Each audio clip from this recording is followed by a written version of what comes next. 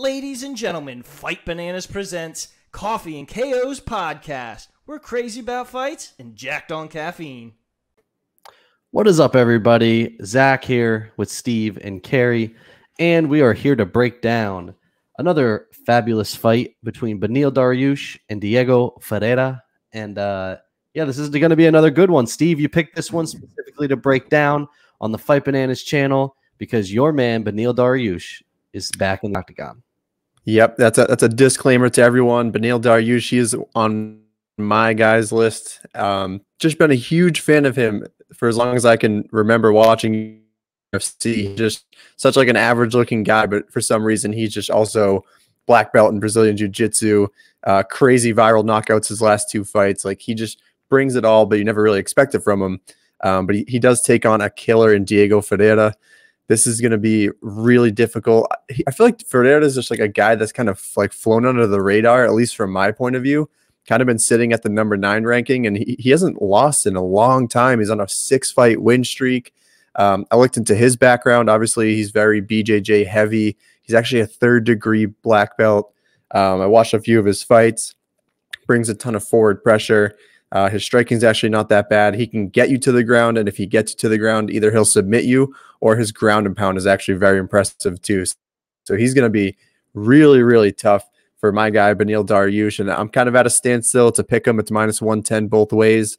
I will say the advantage that Dariush is going to have is from the striking point of view. He's just more of like a versatile striker. I think he'll be able to kind of keep away from Ferreira, but if it goes to the ground, that's where I'm a little bit nervous. But the disclaimer's out there. Dariush is my guy. I am going to take him, and I will go by decision.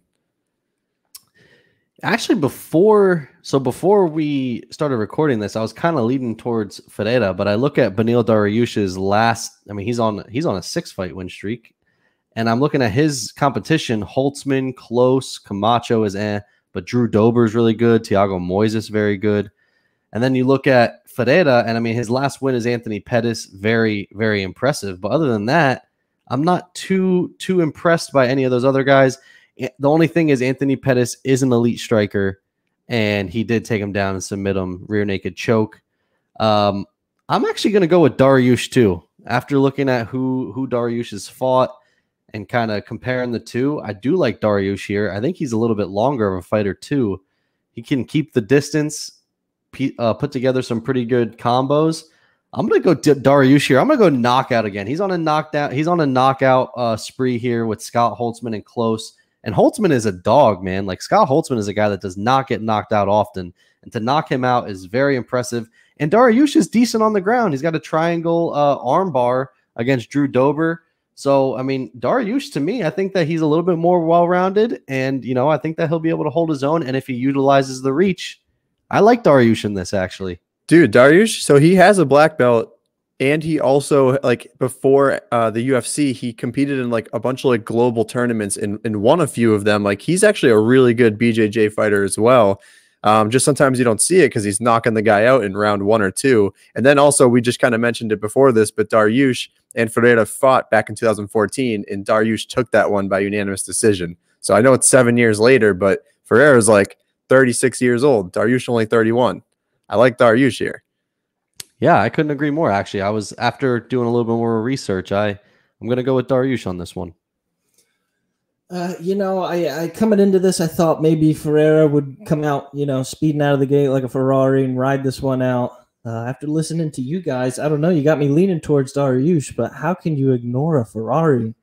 Right? So I'm going to go against you guys. I'm going to say Ferreira's going to ride this one out like a Ferrari. He's going to take the decision. I like it. All right. That's going to do it, guys, for the Coffee and KO's crew breaking down Beneil Dariush and Diego Ferreira. You can catch us on all social media at Coffee and KO's 1. We also are on YouTube, Coffee and KO's. You will find us every Saturday on the Fight Bananas YouTube channel, breaking down every UFC event, not just pay-per-views, every UFC event. So make sure you guys go check that out. Give us 5-star ratings, thumbs up, all the good stuff. And we'll see you next time.